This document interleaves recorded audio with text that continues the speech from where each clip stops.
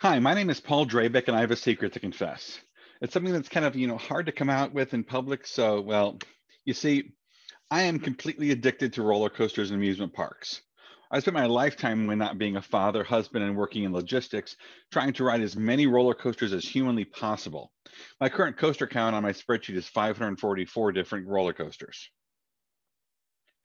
The reason I am up here in front of you today is that roller coasters and amusement parks are not just fleeting moments of fun that aren't important or meaningful.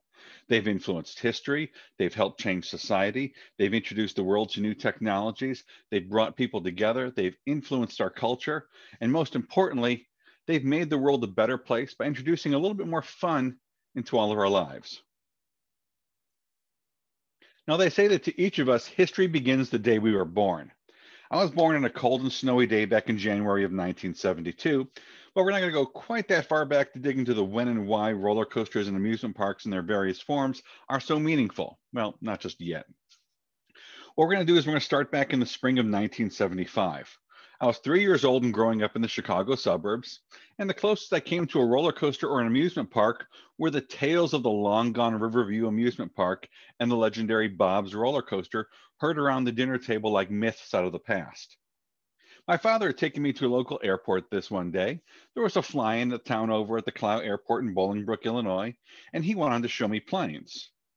Now, most of us, when we look at our early childhood, the memories are kind of fuzzy, like looking through frosted glass. This memory is the first one in my life that is crystal clear to me. On that field parked between a small two-seater Cessna and a crop duster sat the most striking thing I'd seen in my 3 years of existence. Sitting on a few blocks of wood, just like the cars in these photos, was the lead car to the Chicago Loop that was under construction nearby, along with the old Chicago Shopping Center and Amusement Park. The car was bright yellow and it just glowed in the sunlight, and I quickly forgot about the planes.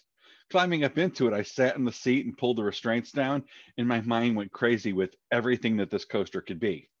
For the rest of the day, I was either sitting in the car pretending to ride, underneath it spinning the wheels, fiddling with the chain dog, and looking at every single part of it that I possibly could. I don't remember much after that day until June of that year when Old Chicago finally opened to the public. Now, most of you have never heard of Old Chicago, and that's because it was, well, as I call it, a successful colossal failure. It was a giant indoor shopping center with the first indoor amusement park in the middle of it. It was successful because for those few who visited during the park's short history, extremely vivid memories were made. It was a colossal failure because it only lasted 5 years. With cost overruns during construction, a resulting bankruptcy, the complex changing hands, the mall floundering with no anchor department stores, a huge theme park opening up on the north side of Chicago for competition, and being a loud amusement park in a giant concrete box that didn't make for a pleasant guest experience, Old Chicago was doomed. The only thing that is left of Old Chicago is a street name and a lot of memories. To me, a visit to Old Chicago was a magical experience. To get to the park, you had to walk through the mall's grand entrance, through the mall's streets that were made to look like those of the 1800s, before you came to an opening with an enormous room with a domed roof that was full of lights, rides, and so much fun. It had spinning rides, a log flume, games, a haunted house, a dark ride, a multi-story kids play area, and it had three roller coasters, including the second modern looping roller coaster, the old Chicago Loop, all under one roof. Now, it wasn't just the rides that made Old Chicago and later amusement parks magical places for me. During Old Chicago's brief existence, my parents' marriage sped towards a divorce. My father moved out, and soon afterwards, the man who became my stepfather moved in. To label those years as stressful would be an understatement. My family was shattering, but the only place we ever went together, whether it was with my parents, with each parent alone, or with my mother and my stepfather, a trip to Old Chicago was the only time when all of the stress was left behind. We had fun, and those were the few times where we actually felt like a family during that time. Now, while I was fascinated with roller coasters, including drawing them, building models of them with cardboard, watching the news whenever they teased a story on new rides, collecting any newspaper articles on them I could find, I was completely terrified of them. Standing on the midway, I'd look up at the old Chicago Loop as it corkscrewed overhead, and I was struck with fear. My parents dragged me on the coasters there and elsewhere, but I was just certain that the thin steel structure holding up the track really wasn't strong enough. And the time I rode it, it was all going to come tumbling down. That was till I turned 16 in 1988. A trip to Six Flags Great America or Six Flags Astroworld, as my dad had moved to Houston at the time, was always the highlight of the summer, despite my fears. There were always a few rides I had enough courage to ride, like the Whizzer at Great America, but that was pretty much it. Then something special got me on the tallest, fastest looping coaster in the world that summer and removed my fears forever. A special thing was a pretty girl. The daughter of my brother's music teacher, who was a year older, was going to Six Flags Great America with two older girls, and she asked if I wanted to come along. Now, being honest, at that time, if a pretty girl had wanted to drive me to the dentist for a root canal, I'd say yes. But this was to an amusement park, so there's no way I'd say no. Now, going back in the 1980s, it was all about the loop, with parks vying to have the tallest, fastest coaster with the most loops. Every summer, there was a park that went a little bit taller and a little bit faster and turned you upside down more than anyone else. In 1988, Shockwave was the ride. At 170 feet tall, which is some 97 feet taller than the old Chicago Loop that terrified me, Shockwave towered over all the coasters at Six Flags Great America. Through the gates, we headed straight for it, and my heart was racing, and I was in a full-on anxiety attack. Pretty girl or panic attack? What was going to win out? Well, you obviously know the answer to that question, as if the panic attack went out and I didn't ride, there's no way I'd be standing here before you today. Seated in the front row and heading up the lift hill with the click, click, click of the anti-rollback safety device, my heart was racing, my hands were sweating, and I absolutely knew that I was going to die. The car slowly crept over the top of the lift, and you could see people that looked like ants way below. And then I looked over at the girl. She smiled at me. And at that moment, all of the fear, terror, dread, and anxiety just went away. Then we spiraled from those dizzying heights down to the ground at 65 miles an hour through three loops, a double looping boomerang, and a corkscrew to finish it all off. Then we did it again and again. Then we rode the rest of the coasters at the park, and somewhere after an hour or so, the other two girls went off, and the pretty girl and I rode Shockwave over and over. We lost count sometimes after 30 laps on Shockwave that day. The girl was the one who got me over my fears and let me be the coaster enthusiast that I was trying to get out for all those years. That day with her was one of those important points that put me on the narrow path that has taken me here today. My only regret about the whole thing is I wish I remembered her name. From that point on, there was no coaster, big or small, that I would not ride. During the couple of the years I lived in Houston, if I couldn't get a ride from family or if my friends weren't going, I'd ride my bike 15 miles to go to Six Flags Astroworld. During college, I ended up dating a ride operator at Six Flags Great America, which allowed me access to the park's employee ride nights, where I was able to ride the revolutionary Batman the Ride, which had 6 to 8 hour waits during normal park operations. Now, during these employee ride nights, I was able to ride them over and over again after the park closed with her.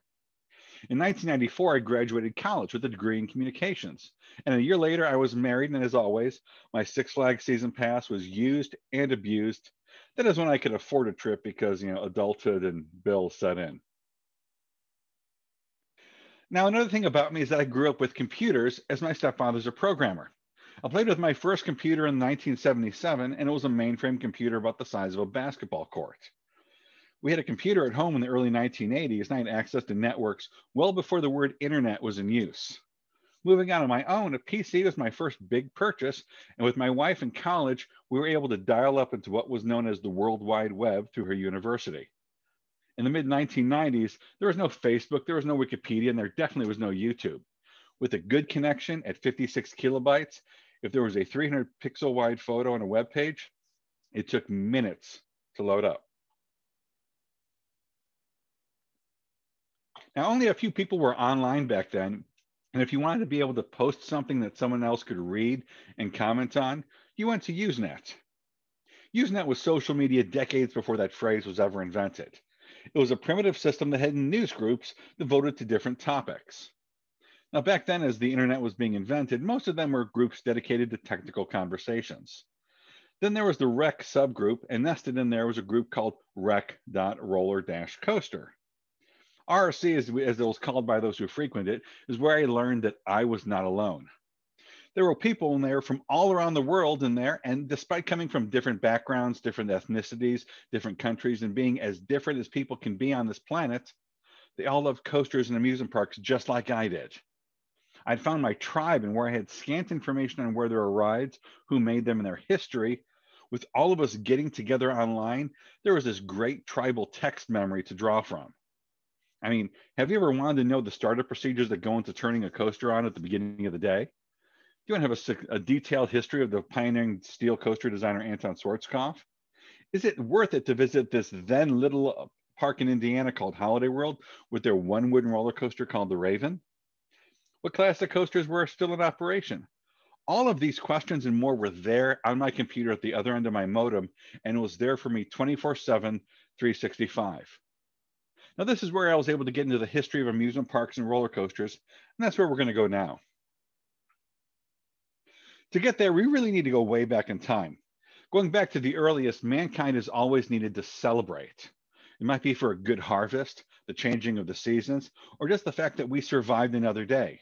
You can look back through all the archaeological record of human civilization. No matter where you look, there are ceremonial plazas, records of feasts, massive sporting grounds, or other places and reasons where people would come together to celebrate. There's just an almost biological need to get together and have fun wired into our species. You know, an amusement park like a Six Flags, a World of Fun, a Cedar Point, a Disneyland, those are just a long string of places that human beings have built to satisfy our need to get out together and have fun. Moving a little bit closer into our time in the 17th century, across the European continent, there were pleasure gardens like London's Vauxhall Gardens started to open up. These are places where city dwellers of all classes could take a break from work. They could leave the grimy, dirty city behind, bring a blanket and a picnic basket full of some food and a nice pint, lay that down underneath the tree, and they could have a day of fun. Now, places devoted to recreation like Vauxhall Gardens were the precursors to amusement parks and really kind of where the first proto roller coasters first came into existence. The French took to the traditional Russian ice slide, which is a man made structure coated in ice during the harsh Russian winters that people slide down. And the French converted it into warm weather fun by building the slide with rollers so people could enjoy the speed and fun of going down the mountains in the summertime. Russian mountains, as they were known as, became a staple of summer fun in France and beyond. Now, over here, from the beginning of our 13 colonies through statehood and beyond, for recreation, people gathered at picnic groves on the edge of towns like Cedar Point in Sandusky, Ohio, or at seaside towns like Gravesend on the edge of Brooklyn, that is now known as Coney Island. Where our roller coaster journey begins, though, that leads the world to literally being turned upside down, is in a coal mining town in eastern Pennsylvania.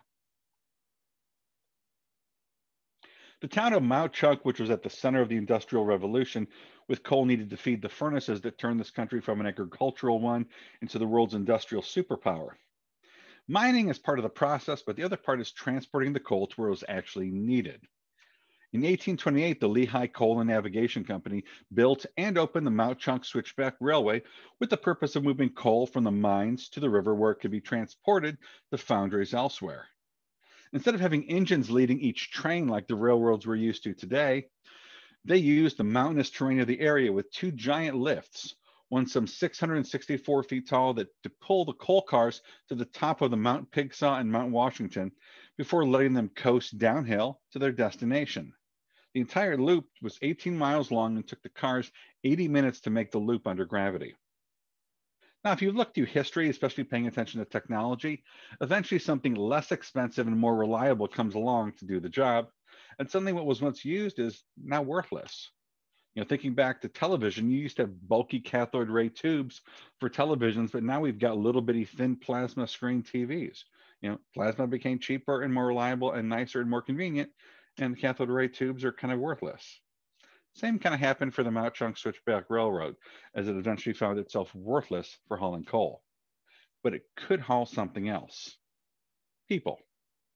The Mauch Chunk Switchback Railway was a tourist railway from 1872 until 1932, when the Great Depression forced its closure. Now, you can still enjoy some of the Mauch Chunk Switchback Railway, but you cannot find Mauch Chunk on a map anymore. The town is still there, but is now known as Jim Thorpe after the famous Olympian. When Jim, who was an international superstar at the time, passed away in 1953, the town of Mauch Chunk, which had fallen on hard times, agreed to name the town after the Olympian and pay his widow for it, as long as he was buried there in the hopes of becoming a tourist attraction. It really didn't work, but what remains of the Switchback Railway can be enjoyed on two wheels today instead of four. It is now a mountain bike trail.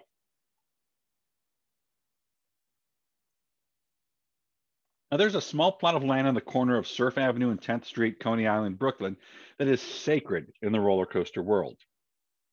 The legendary Coney Island cyclone has thrilled tens of millions on the site since 1927. What came before the cyclone started a long chain of events that leads all of us here today. On that site in 1884, Lamarcus Adna Thompson opened the Switchback Railway. For a mighty sum of 5 cents, riders climbed to the top of a 50-foot tall tower where they boarded a train and were pushed out on the track by attendants. The switchback would then be under the power of gravity as it went on a hill-filled run down 600 feet of track until it slowed at another tower. At that point, riders would climb out and the ride attendants would push the train up the hill and switch it onto a second parallel track, where guests would reboard the train for a run back into the station. Thompson's switchback was so popular that out of those 5-cent tickets, he would profit over $600 a day, which works out to around $18,000 a day today. Now, with profits like that, scenic railways started popping up at seaside resorts and picnic groves and pleasure gardens all around the world. Profits also drove innovation, as the more people you can get on a ride in a day, the more money you can make. In 1885, Philip Hinkle took Thompson's idea, removed the manual labor, added a motor and a chain lift to pull the train up the hill, and made the track circular to have a complete circuit coaster. Not to be outdone, Thompson fought back by building more scenic railways with tunnels, elaborately themed scenes, and longer rides. You could say that the coaster wars of which park had the biggest and fastest ride began shortly after coasters were born. Now, people loved the thrill, and the faster the better. The problem was this is the era of trial and error, and sometimes the errors meant that riders were killed. There were no safety standards, no lap bars, no state inspections like we have now. If someone stood up on a ride and plummeted to their deaths, like happened on the opening day of the Crystal Beach cyclone, the ride shut down long enough for the body to be removed before reopening for riders. In 1891, a 19-year-old John Miller from Homewood, Illinois, walked into the offices of Lamarcus Thompson, and the coaster world has not been the same since. Within a few years, he became Thompson's chief engineer, building coasters all around the world. In 1910, he filed a patent for the safety chain dog, which it makes the clickety-clack sound that you hear when a coaster goes up a lift hill. That device keeps a coaster from rolling backwards down the lift hill in case of a chain break.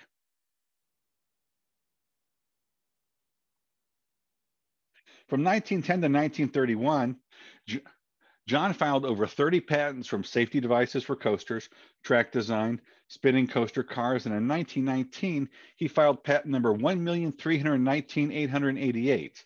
The under friction wheel was filed.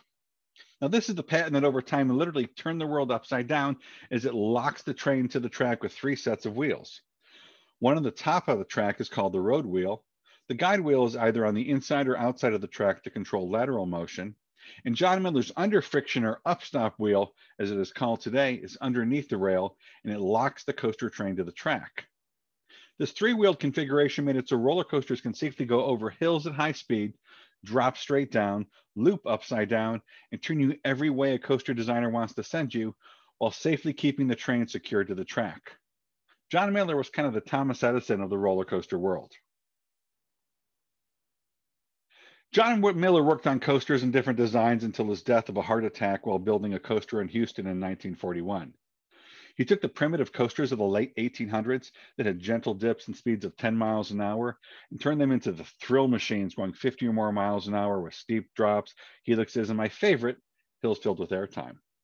He made rides safer, and he built over 150 different roller coasters, of which sadly only 8 of them have been preserved and are still running today.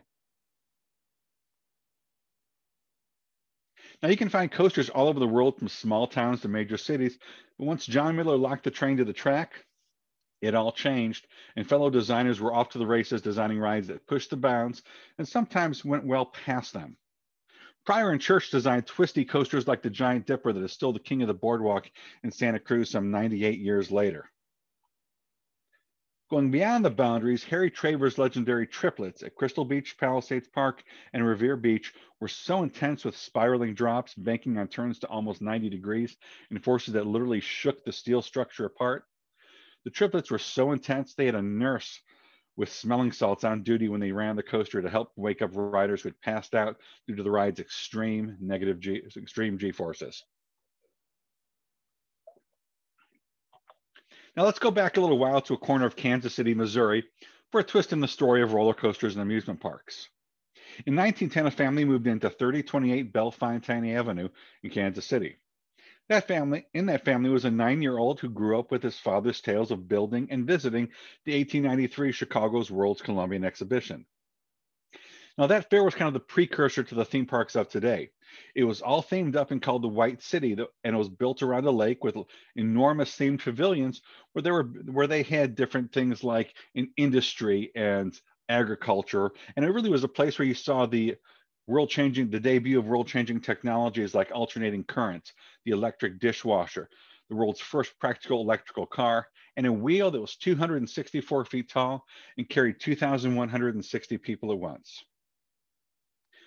That wheel was designed by a gentleman named George Ferris, and the wheel became so popular, people have called them Ferris wheels ever since.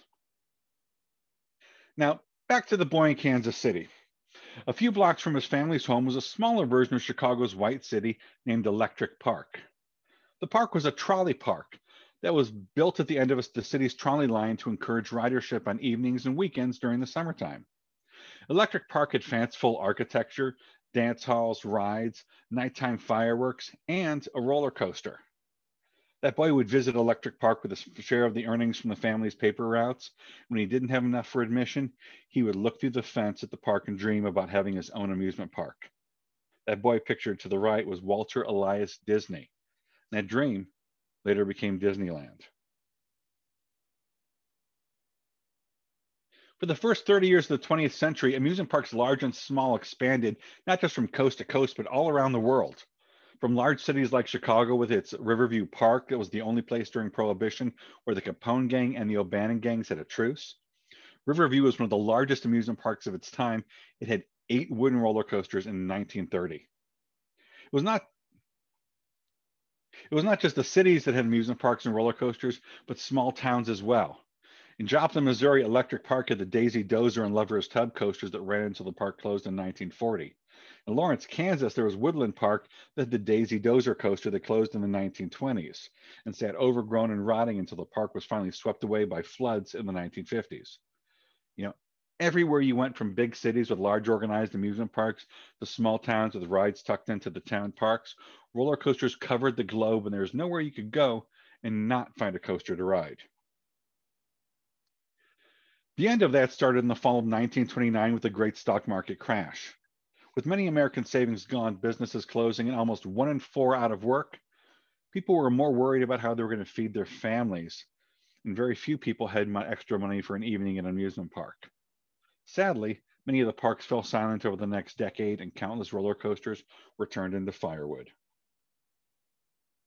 Now, throughout the struggle of the Great Depression in Anaheim, California, Walter Knott expanded his family's popular berry stand with a restaurant that served his wife's fried chicken recipe.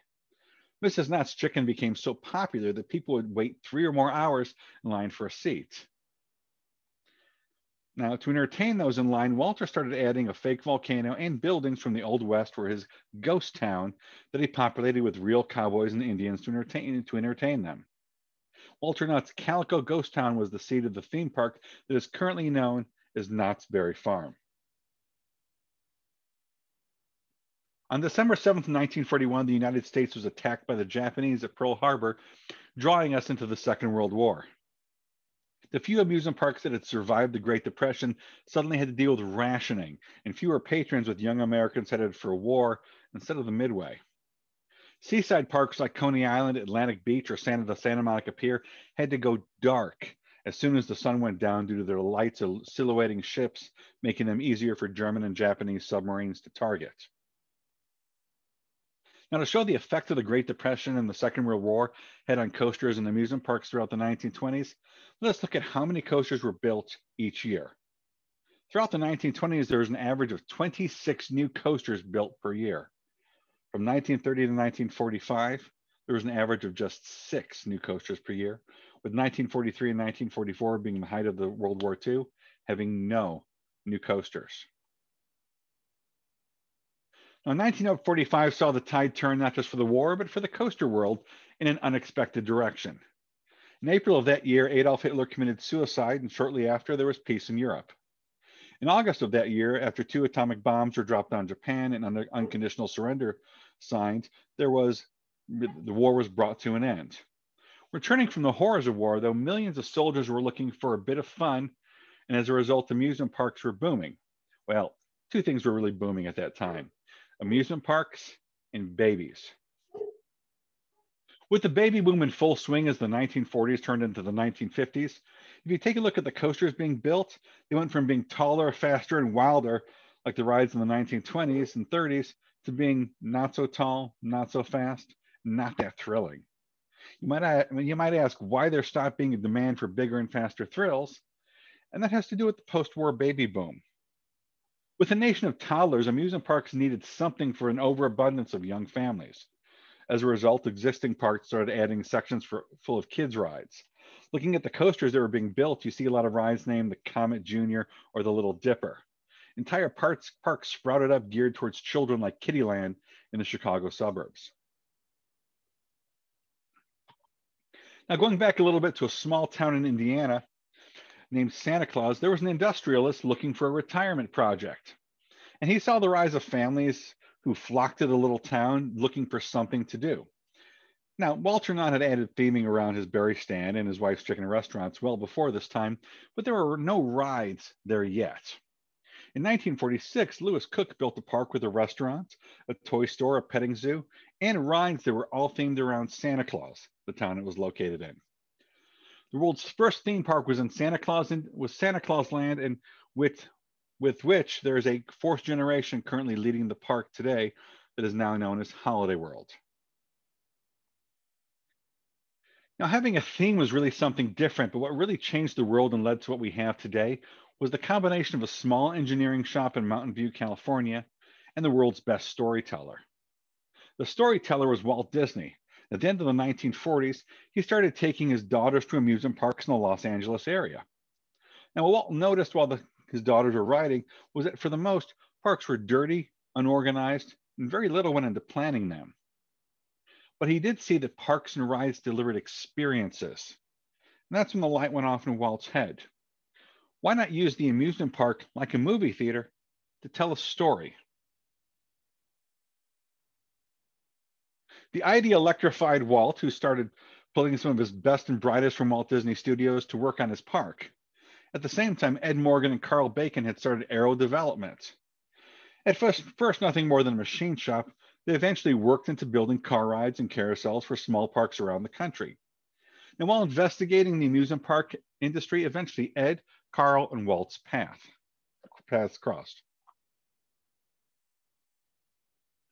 Disneyland opened on July 17, 1955 with Mr. Toad's Wild Ride, the Dumbo Flying Elephant, Casey Jr. Circus Train, and the Mad Tea Party, Snow White Scary Adventures.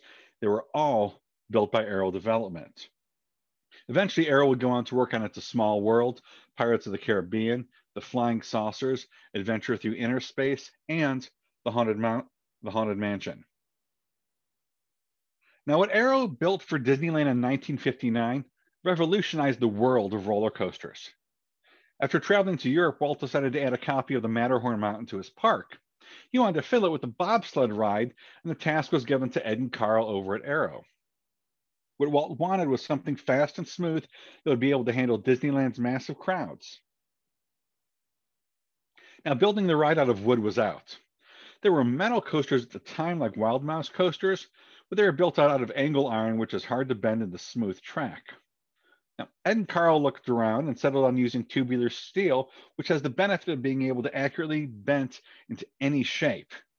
The second innovation for the Matterhorn was the use of polyurethane wheels, which smoothed out the ride, reduced noise, and were low maintenance. Disneyland and the Matterhorn were massive successes, and as you know, success breeds imitation. Suddenly, every city wanted their own Disneyland. Lots of parks tried to bottle what Disney got right and didn't quite succeed. For example, Freedom Land USA was built on marshland in the Bronx and it opened in 1960. It only lasted 4 years before closing forever. In Texas, though, real estate developer Angus Wynn started after visiting Disneyland, decided that the Lone Star State needed its own version of Disneyland. With a park theme to the 6 governments that ruled over the state throughout its history, Six Flags Over Texas opened on August 4th, 1961, and was the first park to offer a pay-one-price admission instead of where guests paid per ride. In the following year, Six Flags Over Texas opened the world's first log flume in 1963. And in 1966, they opened the Runaway Mine Train, which was Arrow's second tubular steel coaster and the world's first mine train coaster. Six Flags Over Texas was a massive success, and in 1967, they opened Six Flags Over Georgia, and in 1971, Six Flags Over Mid-America opened outside of St. Louis.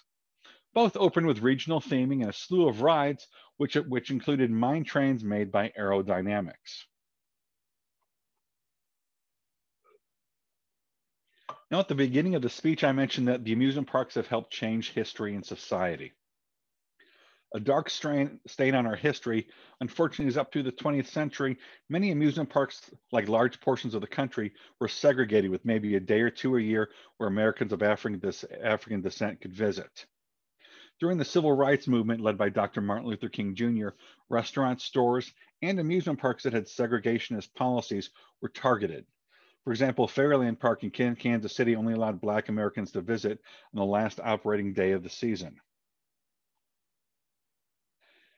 As Dr. Martin Luther King wrote in 1963, you suddenly find your tongue twisted and your speech stammering as you seek to explain to your 6-year-old daughter why she cannot go to the public amusement park that has just been advertised on television, and see tears welling up in her little eyes when she is told that Funtown is closed to colored children, and see the depressing clouds of inferiority begin to form in her little mental sky.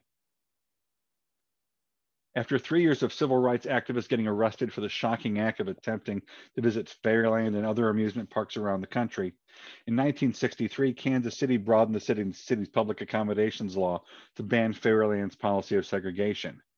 And on July 2nd, 1964, the Civil Rights Act was signed, opening amusement parks across the country for all Americans. Now, the 1960s, 70s, and 70s saw a slew of theme parks open across the land. Astroworld in Houston opened in 1968, while Disney World in Florida and Magic Mountain outside of Los Angeles opened in 1971. Kings Island opened outside of Cincinnati in 1972. Busch Gardens Williamsburg opened in 1975. Marriott opened 2 Great America parks in Santa Clara, California, and Gurnee, Illinois in 1976. In addition to new parks, themed attractions like Knott's Berry Farm and Silver Dollar City started adding rides and switching to a pay-one-price admission plan. Also, existing parks like Cedar Point in Ohio and Laguna in Utah started adding new rides to compete with the new parks on the block.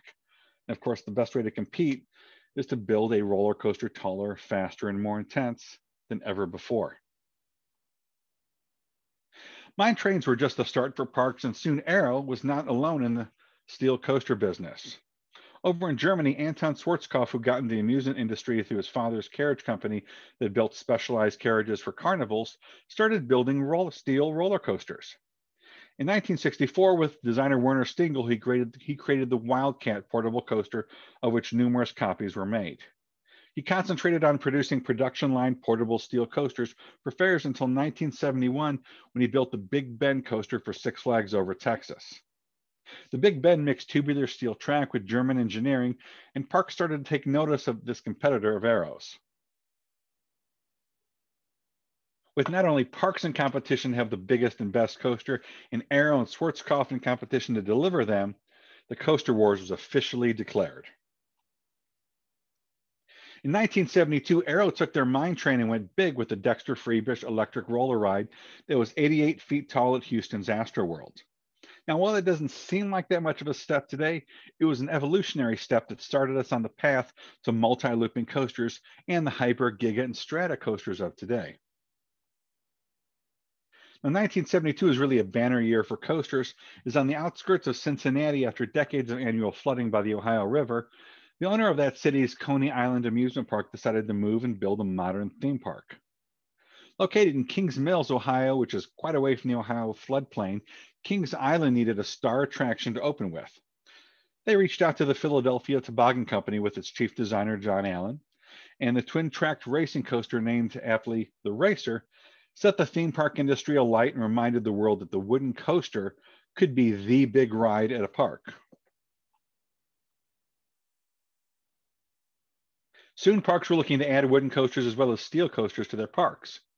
Allen was kept busy as throughout the 1970s building marquee rides for many parks. In 1973, he built the Great American Scream Machine at Six Flags Over Georgia. In 1975, he built Rebel Yell, now known as a Racer 75 at Kings Dominion. And then in 1976, he built the then longest, tallest, and fastest wooden coaster in the world at Six Flags Over Mid-America, the Screaming Eagle, before retiring after designing some 26 coasters. On the steel coaster front, both Aerodynamics and Schwarzkopf were learning what tubular steel track was capable of. And in 1975, Aero turned the world upside down with the opening of the Corkscrew at Knott's Berry Farm. Now, the first looping coaster opened in 1895 at Sea Lion Park in Coney Island, but those early looping coasters weren't safe and more guests wanted to watch them instead of riding them. As a result, none of those lasted for more than a few years. Aero came up with the idea of using centrifugal force to keep the guests safely pushed into their seats as the ride rolled over through inversions. They built a full-scale replica to test the concept, and Walter Knott purchased it on site for Knott's Berry Farm, where it opened as the Corkscrew in 1975. Not to be outdone, Schwarzkopf, along with designer Werner Stingel, raised the bar with the Revolution at Magic Mountain with its vertical loop in 1976. In 1977, Aero added vertical loops to their repertoire with the opening of the double loop at Geauga Lake. In 1980, Aero built the Carolina Cyclone at Carowinds with 2 vertical loops and 2 corkscrew inversions. In 1983, Dragon Mountain opened at Canada's Marineland with a loop called the Bow Tie that was a combination of a vertical loop and a corkscrew. And then in 1986, Anton Schwarzkopf opened up his 5-looping portable Olympia looping bond for the German Fair Circuit. There are innovations besides looping with steel coasters. Both Aero and Schwarzkopf produced shuttle coasters that would launch the trains out of the station through loops and up a hill before sending the train back through the loop to the station in reverse. In 1983, Aero opened the Bat at Kings Island, which is a suspended coaster where the cars swung from the overhead track. The Bat was short-lived as the ride was plagued with technical difficulties, but in 1984, learning from their mistakes, Aero opened the Big Bad Wolf suspended coaster at Busch Gardens, Williamsburg as a resounding success. Now, that step that Aero took back in 1972 with the Dexter Freebish electric roller ride by going taller led us to 1988 when they blew away the height barrier and passed the 200-foot marker with Magnum XL 200 at Cedar Point. Magnum didn't need loops. Instead of the ride was all about speed and airtime and was the world's first hypercoaster. A hypercoaster is a coaster over 200 feet in height with no loops. Now, with wooden coasters throughout the late 1970s and throughout the 80s, they followed the trend with steel with larger and larger coasters in demand. It really started at Kings Island in 1979 with the Beast, with 7,539 feet of track that is still the longest wooden roller coaster in the world. In 1981, Marriott's Great America opened the Great American Eagle racing coaster with 147 feet of height. There were a few mid-sized wooden coasters like Timberwolf that was built by Charlie Dinn, who built the Beast for Kings Island, and designed by Curtis Summers, opened up. The two of those designers moved on to the 1980s and to the 1990s with the Mammoth Texas Giant at Six Flags Over Texas and Mean Streak at Cedar Point. The fad, though, of going bigger and bigger with wooden coasters ran out of steam, though, as parks realized with big wooden rides, you're going to have a big maintenance budget and a lot of work to keep the ride smooth. Now, as with everything, as with the development of computers, as the development of computers advanced through the 1980s into the 1990s to today, when we have computers more powerful than the giant computer I played with back in 1977 that fit in the back pocket of my jeans, the advancement of processing power and the development of software and mixing and computer-aided manufacturing has revolutionized the world of roller coasters as much as John Miller's under friction wheel or Arrow's tubular steel track did. Designers were able to virtually simulate every force applied to the riders and to the structure. They can work out their wildest ideas, figure out how to make them safely work, and show parks the entire ride experience without pouring one footer, bolting track together, or putting train on the track.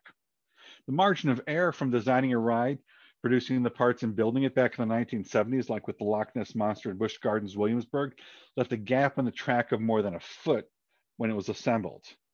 Now, if you look at Griffin, that sits a few hundred yards away and was built in 2007, the margin of error for that ride when constructed was less than the thickness of a piece of paper. Now, with the entire history of amusement parks and roller coasters, each new generation of designers built on the lessons learned by the previous generation. You had L.A. Thompson, who passed on to John Miller, who passed on to Harry Traver and others. By the 1990s came, there was a generation of designers who got their start with Arrow, Schwarzkopf, John Allen, and others who were moving on and starting their own companies to make their own mark in coaster history. Now, Anton was always the master builder, tinkering with his designs and coasters to make them smooth, safe, and last forever. His rides that are out there like Shockwave at Six Flags Over Texas rides as smooth today in 2021 as it did when it opened in 1978. Unfortunately, Anton's perfection came at a cost, and with his profit margins whittled away with each change, his company declared bankruptcy in the 1980s. Now, Arrow, which went from Aero Development to Aerodynamics to Aero Hus, and back to Aerodynamics due to various mergers and buyouts throughout the company's history, had a new generation of designers in the 1990s like Alan Schilke. Now, Arrow was always a job shop, working from order to order with not a lot of money to develop new products. They had standard sized loops, standard sized corkscrews, standard drops, standard helixes, and for the most part, they were assembled to create new rides. With custom rides and custom elements that were brought on by computers, a new generation of designers were all the rage. Arrow in its age was slow to change, while the world changed around it. Using the power of computers in the design and manufacturing process, there were companies like Gerstlauer, Giovanola, S&S, Mack, Intamin, or Bollinger and Mabillard that were really starting to take steel coasters beyond where Arrow and Schwarzkopf were able to go to. In 1992, Bollinger and Mabillard, who had made a little impact with several stand-up coasters, completely blew the entire world away when they opened Batman the Ride at Six Flags Great America in Illinois. The ride was perfectly themed to the Dark Knight and took a looping coaster and turned it all upside down with the train locked to an overhead track that allowed riders to loop on the outside with their feet dangling below. All of a sudden, every park wanted a modern custom coaster like an inverted coaster, with very little to offer besides the same old coasters they've been making since the 1970s. No one really wanted a new coaster from Arrow. In the 1990s, on the wood coaster front, after the huge hits to park maintenance budgets from the huge wooden coasters like the Texas Giant and Mean Streak on the big chains like Cedar Fair or Six Flags, they started passing on adding wooden roller coasters to their parks. What happened was smaller parks like Adventureland in Iowa were able to handle the construction and maintenance cost of a medium-sized wooden coaster under 100 feet tall. By 1993, they hired Customs Coasters International, which was founded by the daughter of Charlie Din, to build the Outlaw. CCI started courting small parks and they started selling coasters. In 1994, they built the Hoosier Hurricane in Indiana Beach and Zach Zoomer in Michigan's Adventure. In 1995, CCI built 3 coasters, including one with just an 85-foot tall lift hill and 2,800 feet of track for the park that used to be known as Santa Claus Land. Holiday World, as it was now known, had expanded its theming to other holidays, and the Raven, with its airtime-filled run through the woods, was the centerpiece of the Halloween section. A ride on the Raven was amazing. In fact, I consider my first ride having been a religious experience. It blew me away, and I had to sit down for about half an hour to process how amazing it was. All of a sudden, this little family park in rural southern Indiana was receiving the attention of not just from hordes of local guests seeking to try a new ride, but from roller coaster enthusiasts from around the world for this amazing coaster. As the 90s went from one innovation to when it went on, innovation was everywhere. Bollinger and Mabiari took the floor out of the looping coaster with the floorless Bizarro at Six Flags Great Adventure in 1999. In 2000, Intamin blew the 300-foot mark away with Millennium Force at Cedar Point. That same year, Vekoma took riders and put them in a flying position for Stealth at California's Great America. Arrow wasn't completely out of the swing of things as the 1990s came to an end, as they started producing one of the best wild mouse coasters and custom looping wild mouse coasters out there, and a custom looping coaster for Dollywood. While pitching Six Flags idea after idea with no success, designer Alan Schulke threw out the idea of a fourth dimension coaster where the riders and the train flip independently of the track. Now, Six Flags liked the idea and demanded a massive ride out of this completely unproven idea. Short on time and as usual short on funds, Alan and the rest of the Arrow staff got to work on X. As with any prototype, there are lots of bugs to work out, and there was delay after delay with X's opening being pushed back from summer of 2001 to 2002. When the ride finally opened, the experience was rough and not quite what Six Flags wanted. As Arrow wasn't able to live up to the contract for X, Six Flags sued, and as a result, Aerodynamics declared bankruptcy, only to be absorbed by newcomer S&S Powersports. Now, S&S is one of the many companies coming into the scene. They got their start with extreme attractions like sky coasters and bungee jumps before moving into the coaster world with the air-launched Thrust Air 2000 at King's Dominion. Beyond S&S, there were companies like Great Coasters International, focusing on wooden coasters that was comprised of a few ex-Custom Coasters employees. Gerstlauer Rides came out of Anton Schwarzkopf's bankruptcy, and in the 2000s started to make waves with their mid-sized Eurofighter and spinning coasters like Pandemonium at Six Flags St. Louis. Gio Vinola got their start as a subcontractor to Intamin and went from building submarines to building hypercoasters like Titan at Six Flags Over Texas. Customs Coasters went under due to a divorce, and the Gravity Group emerged to create the amazing Voyage at Holiday World, among other coasters. Alan Schulke left Arrow and has been behind insane looping wooden coasters like Outlaw Run at Silver Dollar City with Rocky Mountain Coasters. Throughout the 2000s to the present day, the only constant is that anything is possible. With a new generation of designers building on the likes of Thompson, Miller, Allen, Schwarzkopf, and every other designer that came before them, there are rides that once seemed the most outlandish of ideas opening up year after year. Magnum XL blew away the 200-foot barrier. Millennium Force surpassed that by going over 300 feet tall. Going beyond 400 feet tall, though, Top Thrill Dragster and King Dakar brought the idea of a coaster with speeds of over 100 miles an hour to reality. I could have never dreamt going that fast on a coaster when I was a kid. Actually, I did dream it, but I never thought it would actually happen. Now, if you want to fly on the edge of a wing with nothing above and nothing below you, there are wing coasters like X-Flight at Six Flags Great America. For those who fear heights, there are drop coasters that sit riders on the edge of a vertical precipice, letting you contemplate mortality before sending you plunging earthward like Yukon Striker at Canada's Wonderland. For those who like inverting, you have vertical loops, corkscrews, top hats, Immelmans, bow tie loops, boomerangs, inverted stalls, and more to turn you upside down. We live in a world where there are coasters that reach into the heavens and do things that I could never imagine they would when my fascination with them began 46 years ago. There are coasters geared towards kids, families, and even a few out there geared to the extreme thrill seeker that, like me, are so intense it is almost as if the ride is trying to kill you, although they really aren't trying to. We have coasters out there that have been thrilling riders through the good and bad times for more than a century, like Leap to Dips at Lakemont Park in Pennsylvania. And each year, even the bad ones like 2020 and 2021, we have a few new rides to look forward to, like Orion at Kings Island. Now, as I said in the beginning of this presentation, roller coasters have influenced history, they've helped change society, they've introduced the world to new technologies, they've brought people together, they've influenced our culture, and more importantly, they've made the world a better place by introducing a little bit more fun into our lives. So after this, when you have time, take a visit to your local amusement park.